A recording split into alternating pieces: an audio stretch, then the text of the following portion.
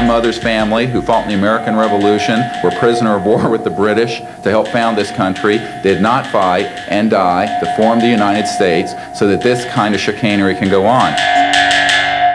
What is happening? Something is going on. Can you feel the way?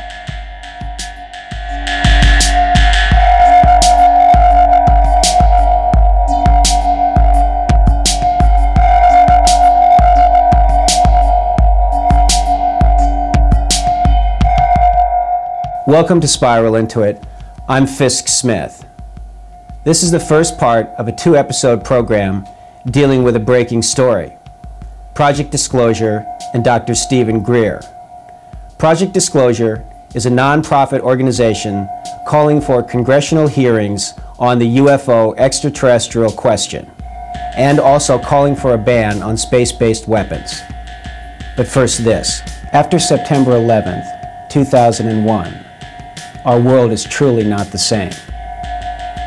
On Spiral Into It, we've tried to cover the voices of peace, the voices of change, the voices of dissent, and the voices of the innocent.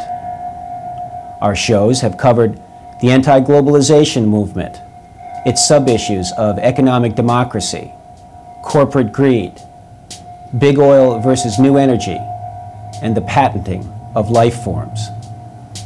The challenge to present an alternative view is becoming increasingly difficult. Because of the tragic events of September 11th, 2001, the country has developed a blind, patriotic trend. Either you're with us or you're against us. Is the other half of the American public that questions this blind authority the enemy? I can think of nothing more unpatriotic or un-American as the suppression of dissent. Now more than ever, the world has to come together and not be separated. A call for unity is more in order. Before September 11th, 2001, the anti-globalization movement was making inroads to the hearts and minds of America. Our national security depends on alternatives to oil. Our world security depends on healthy food, clean air, and biodiversity. On Spiral Into It, we will continue to present these voices. This special 2-part episode of Spiral Into It is breaking coverage of a news conference held by Dr. Stephen Greer at the National Press Club on May 9th, 2001. It is Spiral Into It's continuing effort to inform the public on the greatest story never told: UFOs, extraterrestrials, and government secrecy. What is happening? Something is going on. Can you feel the way? We are here today to disclose the truth about a subject that has been ridiculed and questioned, denied for at least 50 years. The men and women who are on this stage and the some 350 additional military intelligence witnesses to the so-called UFO matter and extraterrestrial intelligence can prove and will prove that we are not alone. In 1993, a group of military advisors to this project and I met out in the countryside in Virginia. And we decided that it was time for civilians, military, intelligence, and other people to come together to disclose the truth about the subject which is called UFOs. Since that time, I have personally briefed a sitting director of Central Intelligence, James Woolsey, President Clinton's first CIA director.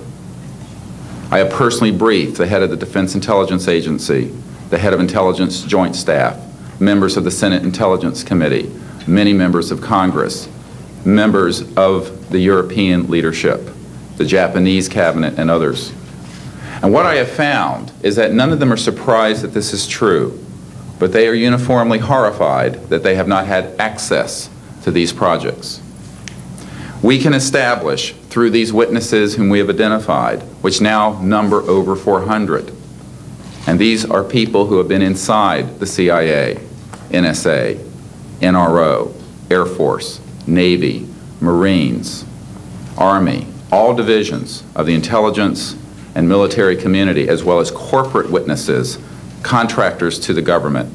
And these are folks who have been involved in so-called black budget or covert unacknowledged projects. These unacknowledged special access projects are taking in at least $40 to $80 billion per year. And they are sitting on technologies that can change the world forever. The reason we are coming forward now is that we are asking for the U.S. Congress and for President Bush to move towards an official inquiry and disclosure on this subject. It has the most profound implications for the human future, for the U.S. national security, and for world peace. Specifically, technologies connected to UFO and extraterrestrial vehicles, if declassified and used for peaceful energy generation and propulsion, would solve the looming energy crisis definitively, would end global warming, would correct the environmental challenges that the Earth is facing. It is also critical that we begin to debate as a society the propriety of placing weapons in space. If indeed, as we can prove, it is true that we are not alone and that space is territory which we are sharing with other civilizations, it could be a very imprudent, destabilizing thing to place weapons in space. This is not being debated because it is off the national and international radar screens. It needs to be placed on it, and we are here today to do it. We can establish through this testimony that these objects of extraterrestrial origin have been tracked on radar going thousands of miles per hour, stopping and making right-hand turns. That they use anti-gravity propulsion systems, which we have already figured out how they work in classified projects in the United States, Great Britain, and elsewhere. That these objects have landed on terra firma, at times have been disabled, and have been retrieved specifically by teams within the United States, that extraterrestrial life forms have been retrieved, and their vehicles have been taken and studied thoroughly for at least 50 years.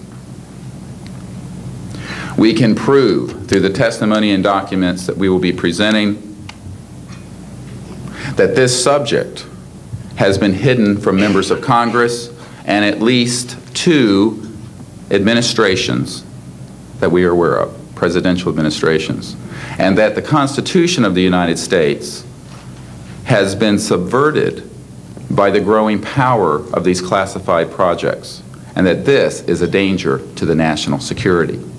There is no evidence, I wish to emphasize, that these life forms from elsewhere are hostile towards us. But there is a great deal of evidence that they are concerned with our hostility.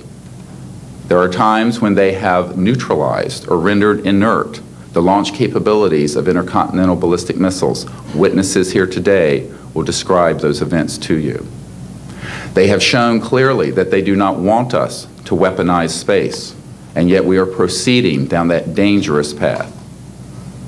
And it will be established that these projects, because they have not been supervised properly by the Congress, by the U.S. President, by the international community, have become a threat to the national security. And for this reason, we feel we must disclose the facts.